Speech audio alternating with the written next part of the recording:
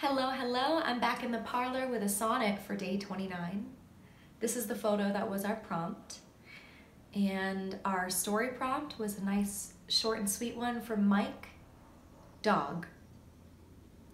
We all had a great laugh about that, but it was kind of hard for me to come up with an idea because I felt like the first 3 ideas I had weren't exciting or weren't special to me. So eventually I went to Google and Wikipedia and was just looking for common phrases with the word dog and reading about the constellation Sirius. It was a nice rabbit hole, and that led me to writing an idea based on the dog days of summer. So this is my sonnet, it's called Dog Days. The misery I know doth know no bounds. It weathers on, however foul or fair. When pure white snowdrifts blanketed the ground, ice soaked through to my toes and froze them bare.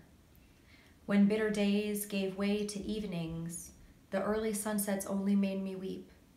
I waited trustfully for signs of spring, but when the robin sang, he broke my sleep. When star magnolia trees began to bloom, they tickled at my nose and stung my eyes.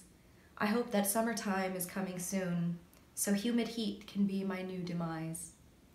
When each oppressive season passes by, another brand of struggle will arrive. Pessimistic kind of sonnet, but I hope you enjoyed. Thank you for listening. I'll see y'all tomorrow. Bye.